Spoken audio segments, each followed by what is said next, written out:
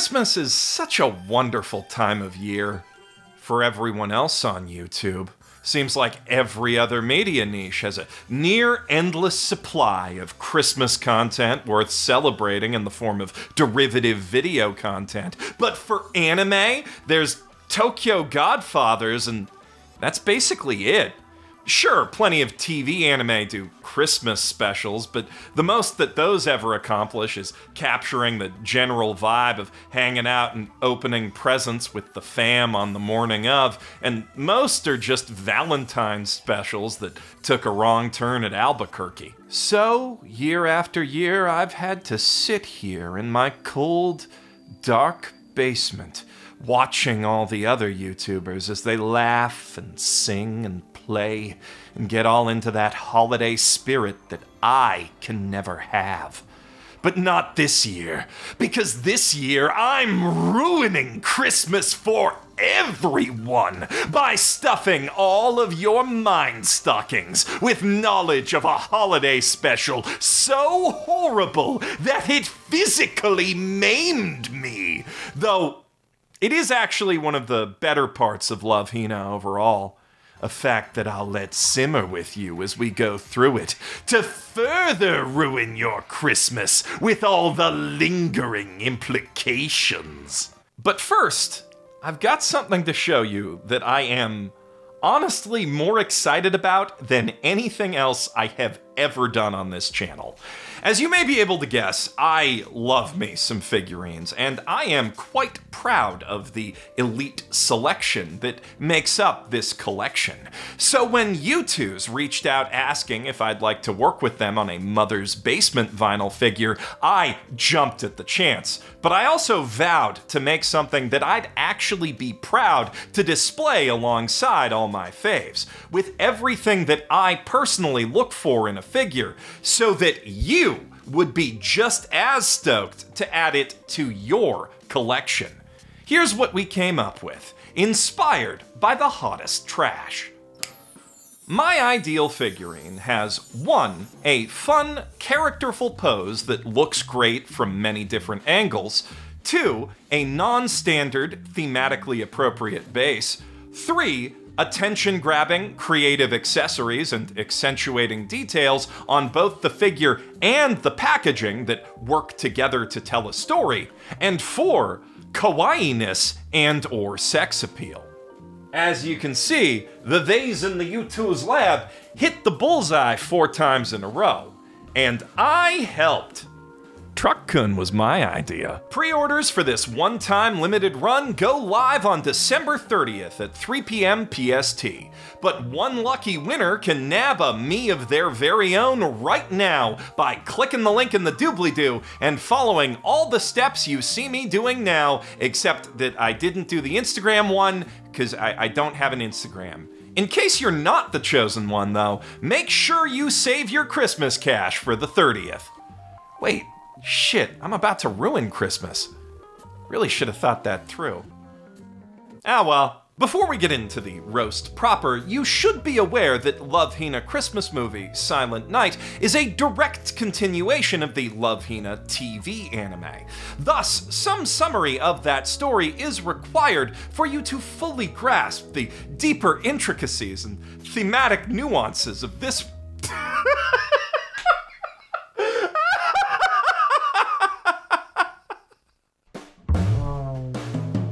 Keitaro Urashima, the product of a secret government experiment to create the middest man imaginable, has spent several years now trying and failing to pass the annual entrance exams for uber-elite Tokyo University, all to fulfill a promise to the only girl who ever talked to him one time back when he was 6, based on an urban legend that couples who go there together will stay together forever. This ambition is complicated somewhat when his kooky old grandma entrusts him to manage the family hot Springs resort turned women's only dormitory that she owns while she's on vacation for like an entire year.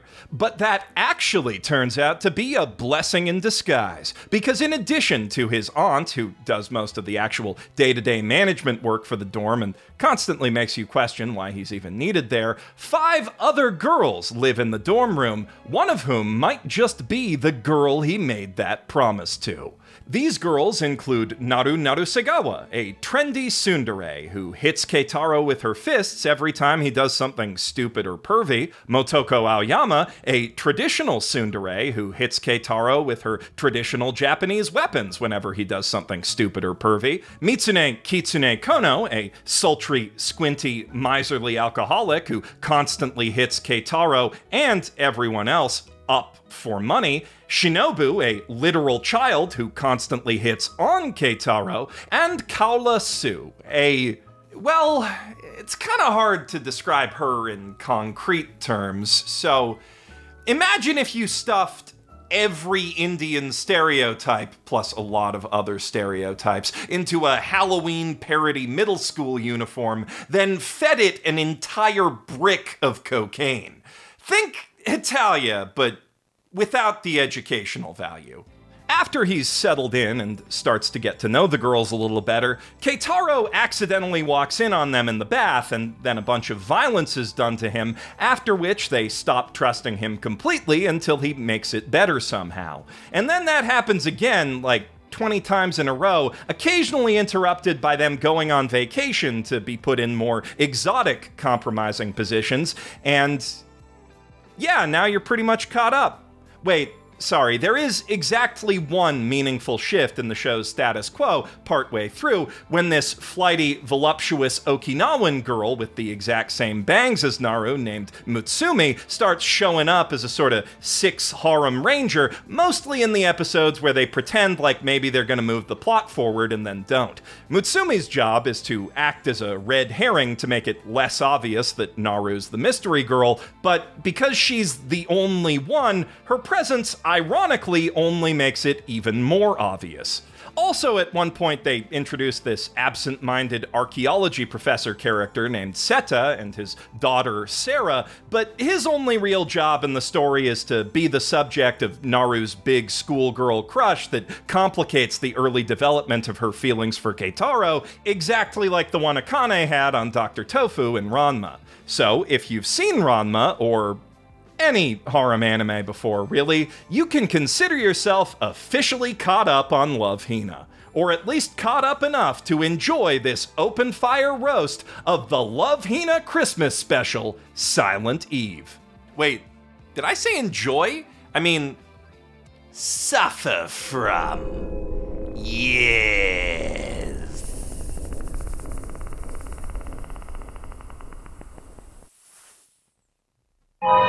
After a handy expository flashback to the playground promise for any new viewers who might be tuning in, the special proper kicks off with a scene of Naru and Mutsumi studying with Keitaro for his 4th round of entrance exams. With all 3 of them awakening at the exact same time, the obvious implication is that flashback must have been a shared dream, but Naru preempts the discovery of their latent psychic powers by telling Keitaro to shut up and study when he tries to bring it up. Then, after the disappointingly un-Christmassy credits roll, we're treated to another round of exposition, this time in the form of a pop idol song that the producers of this anime would very much like for you to buy on CD while you're out Christmas shopping this year. Thanks, about how this Christmas Eve is a very special Christmas Eve because it's the year 2000, and anyone who confesses their love before midnight will have any wish granted.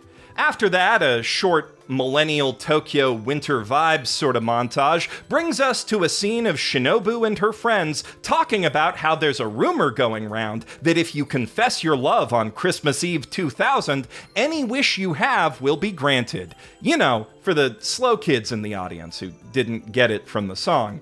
And then, I guess for the sake of the even slower kids than them, we cut back to Keitaro trying to break the ice in his study session by talking about how there's a rumor that if you confess your love on Christmas Eve 2000, any wish you have will be granted. Unfortunately, Naru doesn't bite, in part because she hates Christmas, much like the original tsundere, the Grinch, but also because she's just way too focused on her studies. So focused, in fact, that she doesn't even bother to inflict horrible violence on Keitaro when he briefly forgets that his hands are magnetically attracted to boobs, or gets psychotically jealous when he goes out to run a quick errand with her romantic rival, which is weird for her. And in case you didn't know that as a new viewer, Keitaro and Kitsune both take time to helpfully point out how weird that is for her. She wants to stay and study by herself. Oh, really? Normally she'd get all upset about you two going out together. Which is approximately as weird as it is for you or I today to think back to a time when people still needed anime to explain tsunderes to them. It's weird enough to make Keitaro think that she's finally lost interest in him for good, for, like, only the third or fourth time that's happened in the series so far. However, when Sue and Sarah are busy hunting through the hot springs for hidden Christmas presents, they happen upon a letter in Naru's closet next to a distinctive pink package, which appears to contain a declaration of love. After gossiping about that while completely naked, you know, like you do, the girls conclude that it would be bad to share this news with Keitaro, as it might distract him from his studies. However, Shinobu, the weak one, immediately breaks that promise because she sees him being sad, and immediately proves them right when Keitaro excitedly dances his way onto the rooftop, then falls off and sprains his ankle in a moment of gag manga logic gone realistic. Naru comes in to visit and tuck him into bed, but then, when she doesn't immediately confess her feelings for him that very second, he sulks himself into a mental doom spiral about how she hates him forever now because he fell off the roof, which was the last straw after the several other times that he's done basically the exact same thing. And when she says, okay, bye to him, what she really means is, I'm leaving forever now. Okay? Bye. So, naturally, he blurts out his feelings right when she's leaving. In response, she runs away without saying a word and spends the next day studying at her parents' place instead, while everyone else spends their day sitting around naked talking about what a loser Keitaro is. Especially Keitaro. He doesn't let that stop him from buying her a present with the money he'd been saving up selling Christmas cakes, though, and as we see from her empty kanji notebook at the end of a brief transitional montage, Naru, too, ended up being pulled away from her studies by errant thoughts of that confession. She continues avoiding him when they get to the prep school, though, and even after the mock exam, she immediately hops on a train bound for Tokyo without saying a word, holding that present that we presumed was for Keitaro. The girls stalk Naru all the way to a fancy hotel restaurant in the rich part of the city where they think she's meeting Keitaro for a date, followed closely behind by the man himself on his crutches, which obviously means she's meeting someone else. And, of course, they all reach the restaurant at just the wrong moment, right after she's handed off the present to the archaeology professor whom they all know she used to have a crush on, but right before he has a chance to open the letter that comes with it, in which she explains it's actually a I no longer have feelings for you, but thanks for everything present. You know, like you do. Thus stricken with a tragic case of the comic misunderstandings, Keitaro drops his present for her and runs off to sulk. And, of course, the elevator that Naru chases after him in goes down just slow enough that the doors open right at the moment in his crutch-fumbling slapstick routine where it looks like he's going down on the middle schooler who's in love with him. So now it's Naru's turn to run off to sulk on the subway, and instead of sulking, Keitaro decides to run off to an amusement park with the middle school girl. You know, like you do. I know! How would you like to ride the Ferris wheel next? Doesn't that sound like fun? Well, Keitaro... Yeah? FBI, open up! Lucky for them, their friends are familiar enough with their character quirks/criminal tendencies to figure out where they'd run off to and talk some sense into them. Or, in Naru's case, give her the fancy new jacket that Keitaro bought for her, since her kind is immune to sense talking. It almost doesn't work on Keitaro either, since he has to sit through, like, 3 whole ambiguously confession-y sentences of letter before she finally drops the other shoe, but he does get there eventually thanks to the support of his much more emotionally mature best friend, the middle schooler who's in love with him.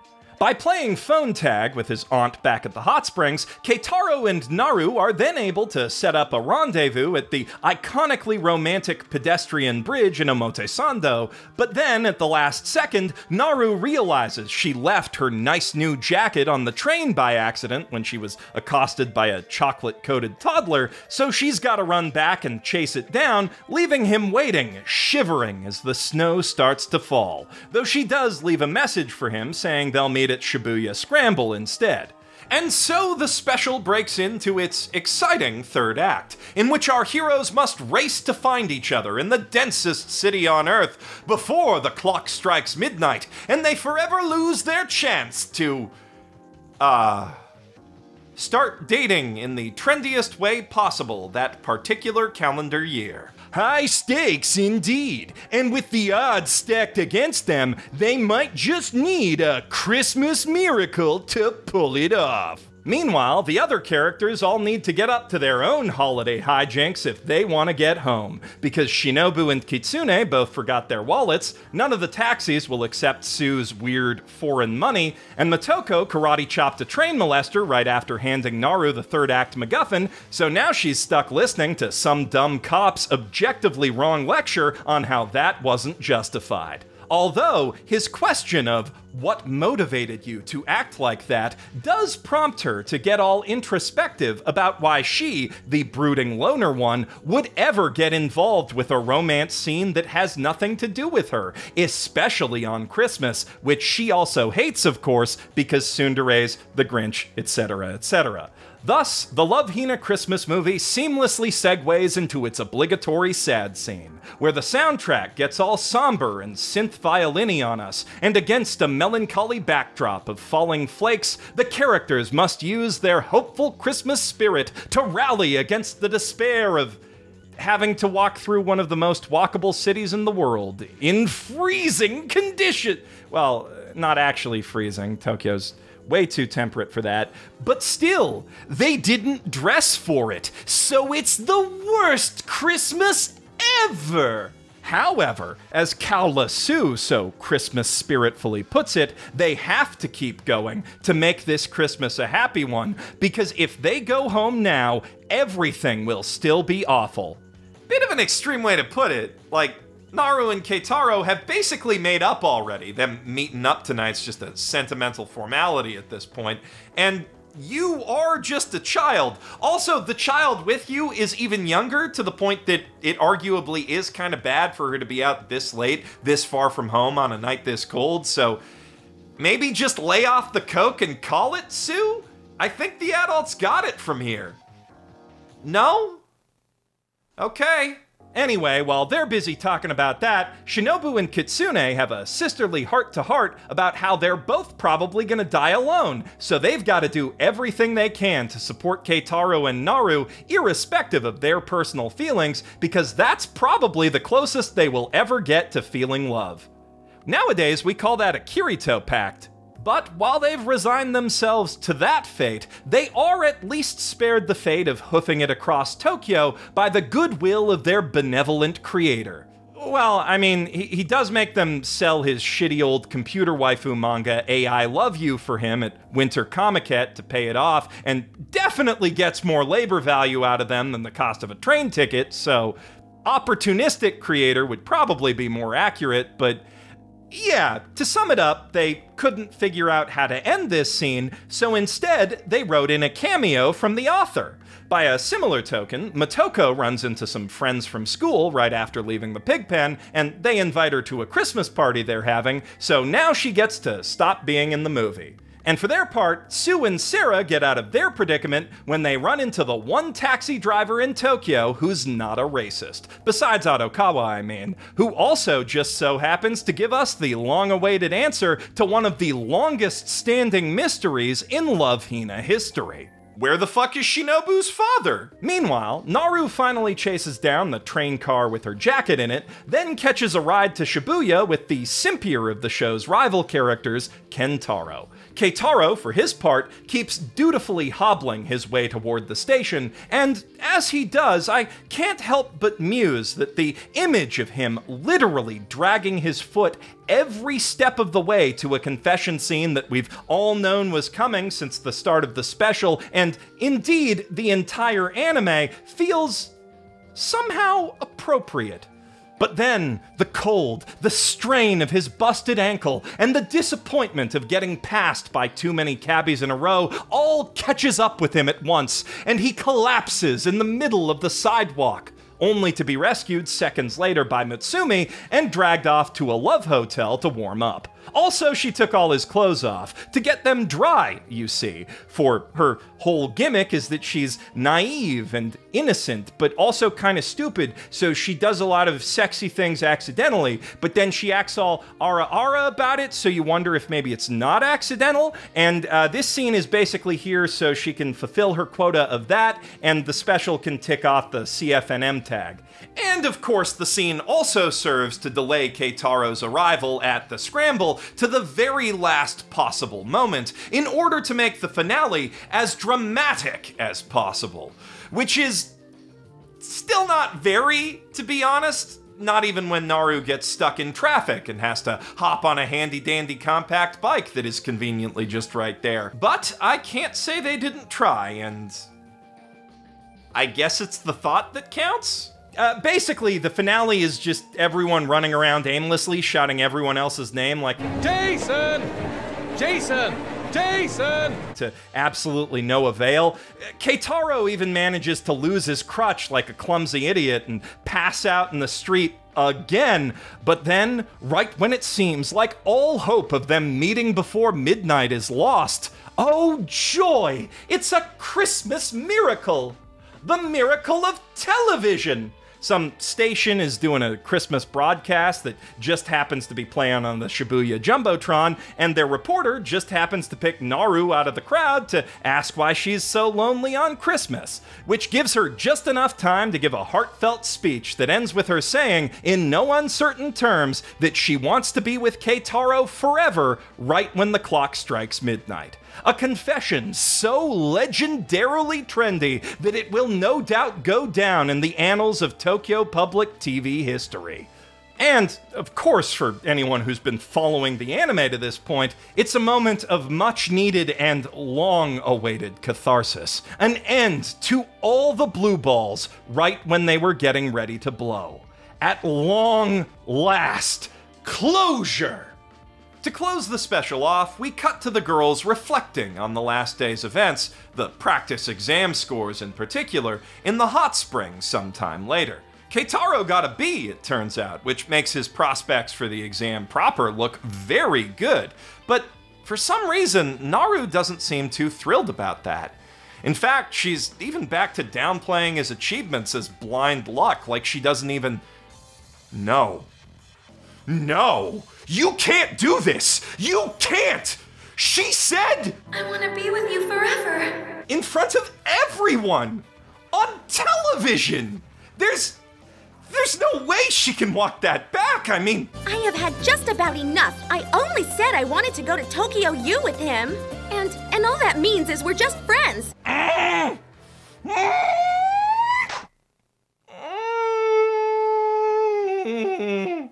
Don't worry, folks. I'm fine. That was merely a dramatic recreation of my first time watching this special as a youth, using Hollywood's special effects. My testicle didn't actually burst this time, as I inoculated myself against the effects of that scene in advance by taking an equivalent dose of shoujo romance. I, probably should have warned you first, though. My bad. Merry Christmas? Of course, you'll be used to it by now, and hopefully have a ball dock on speed dial if you've seen any of the dozens upon dozens of Love Hina derivatives on the market today, which have spent the last 2 decades one-upping these stalling tactics to the point that Rent-A-Girlfriend was able to status quo reset the main characters coming clean about all their lies, declaring their love for each other, and then kissing in front of their entire families, and reset it so hard that not only did its protag stay pathetic, he actually regressed to being a full-blown shut-in for a few months. Still, even with as bad as this shit has gotten, perhaps because it's the original, there is a distinct audacity to the way that Love Hina's Christmas special just boots you straight in the nards and undoes the one thing it spent the last 45 minutes plus 26 straight episodes building up to, not 2 minutes after it happens. Not to mention the Yakuza-esque swagger with which it leans down to your sobbing, broken form and whispers in your ear, "Did you like that closure, bitch? Yeah? Well, you're gonna have to stay tuned for the spring special, then fork over the cash for 3 different OVAs if you want it back. And I'll put you down for some dating sims while we're at it." The line that ends the actual story comes when Keitaro once again walks in on the lot of them in the changing room, and Naru once again sends him blasting off again for the transgression. At which point she says, "You never change." Which sounds like an insult, but is actually the elevator pitch for the whole harem cottage industry.